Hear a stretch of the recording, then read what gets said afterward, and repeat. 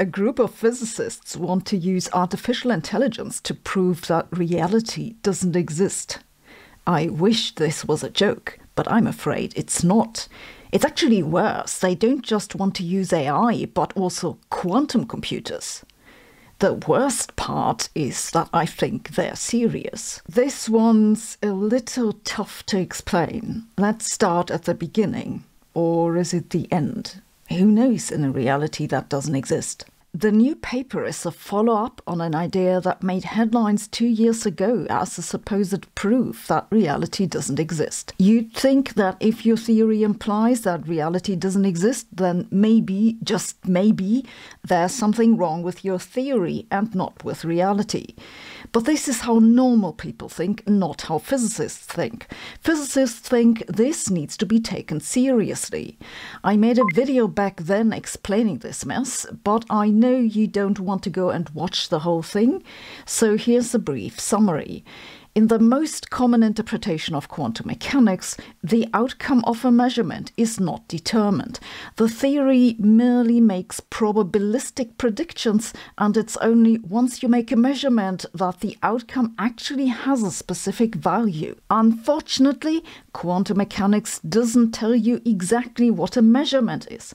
That's part of what's called the measurement problem, and it's the origin of the idea that reality doesn't exist. The reasonable take on the measurement problem is that there is some good definition for what a measurement is. We just don't know it yet. A measurement is the interaction with a device called the detector. And even though we can't formally write down exactly what a detector is, we know what they do. They make measurements. That's the reasonable take.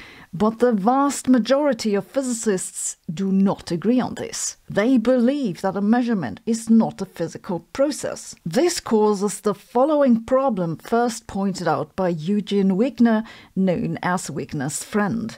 Imagine you're Eugen Wigner. Though he's been dead for 30 years, so maybe don't. Imagine you're the reincarnation of Eugen Wigner.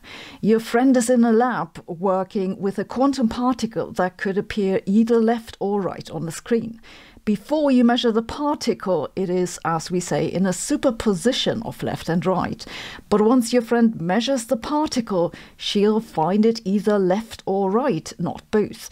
It's like Schrödinger's cat, but with less fur and more lab coats. Let's say she finds it left. You knock at the door and ask what she measured, and she says, well, it was left. So far, so obvious. But if you think the measurement is not a physical process, then you'd say the measurement only happens once she tells you the outcome. And before that, your friend herself was in a superposition, one in which she measured the particle left and right at the same time. And it's only once she tells you the result that the superposition of her disappears. Physicists have discussed this story of Wigner's friend for like half a century. Then in 2016 they made it more complicated by saying you could use two people in two laboratories with two friends and two particles that are entangled. That's what they call progress in physics nowadays, making insane ideas even more insane. Then in 2018 Czeslaw Bruckner proved that if these two people in the laboratories could be in superpositions, which of course they cannot, then all four people can't agree on the outcome of all experiments. And this is where the headlines come from, that reality doesn't exist. Because if you buy that people can be in superpositions, then you have to conclude that there is no external world that's independent of us.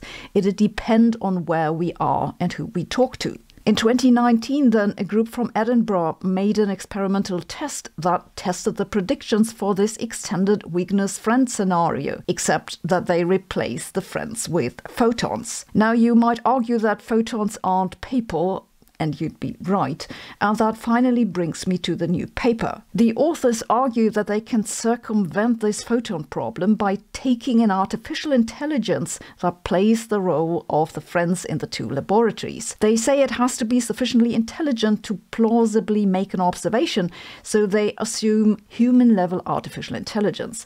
Then they say we will put this AI on a quantum computer, and since it's a quantum computer, so the idea, the observer can indeed indeed exist in a superposition. There are two minor problems with the idea. One is that we don't have human-level artificial intelligence. And the other one is that we don't have quantum computers remotely large enough to run any AI on them. But the much bigger problem is it doesn't make any sense. First, you don't need intelligence to make a measurement. You just need a detector. Though, what do I know? If you think your friends are photons, then maybe you also think fluorescent screens are intelligent. And second, if whatever it is that you use to make the measurement doesn't collapse the superposition, then it wasn't a measurement. You can't have your cake and eat it too. Just in case you're still imagining your weakness reincarnation and talking to photons had you missing the more subtle nuances, I think this is nonsense. So why am I telling you this? It's because it highlights a very important point. It's that the larger the quantum systems that we can create, the better we can test which type of configuration does and doesn't destroy superpositions. This means that there have to be certain configurations that you can put on a quantum computer which you can't put into a superposition any more than dead and alive cats. And if we figure out just which ones those are, we'll have solved the measurement problem. Oh dear. Can you have an existential crisis if reality doesn't exist? Let me know in the comments. To me, science is more than a profession. It's a way to understand the world and to solve problems.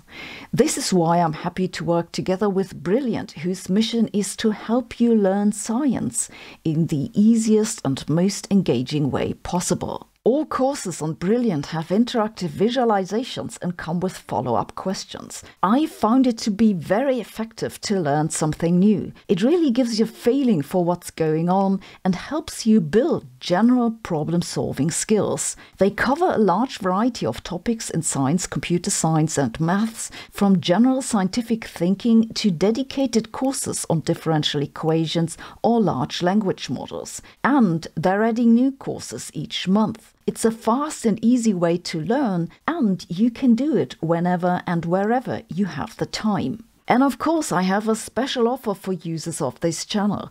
If you use my link brilliant.org/Sabine, you'll get to try out everything Brilliant has to offer for a full 30 days. And you'll get 20% off the annual premium subscription. So go and check this out. Thanks for watching. See you tomorrow.